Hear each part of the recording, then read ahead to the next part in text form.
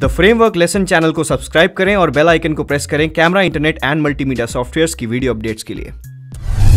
Hey guys, मैं हूं अक्ष, welcome back to my channel. तो गाइस, अगर आपका कीबोर्ड काम नहीं कर रहा, सिर्फ माउस काम कर रहा है, तो टेम्पररी यूज़ के लिए आप ऑन स्क्रीन कीबोर्ड को आप ऑन कर सकते हो। उसको ऑन करने के लिए आपको जाना है यहाँ पे स्टार्ट मेन्यू में जाने के बाद इसको स्क्रॉल डाउन करना है और विंडोज़ एसेसरीज़ में जाना है। उसके बाद आपको जाना है विंडोज़ ईज़ ऑफ एक्सेस में।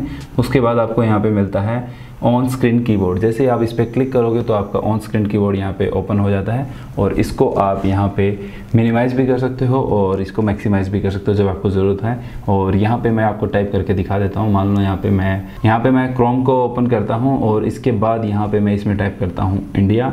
और जैसे ही यहाँ पे आप इंडिया टाइप किया, और इंडिया टाइप करने के लिए मुझे मैनुअली एक एक करके टाइप करना पड़ेगा और इसके बाद आप सर्च करके इसको मिनिमाइज़ भी कर सकते हो।